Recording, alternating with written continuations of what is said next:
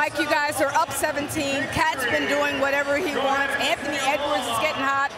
Rudy's making moves. Just what's been the key to what's been working offensively? Just trusting each other. You know, guys are moving. We're finding mismatches when we can. Guys are getting confident looks. We just keep defending the way we are, rebounding. You know, we'll be able to come out with this one. You mentioned the defense. What are you guys doing defensively to slow down Shea and Josh Giddey? It's tough to slow them down. You know, I think one-on-one we're doing a good job of trying to stay in front. Up until the last couple minutes, we were doing a good job without fouling. Keep them off the free throw line, make them make tough shots over our bigs. We do that, like I said, we'll come out with this one. All right, thank you, Mike.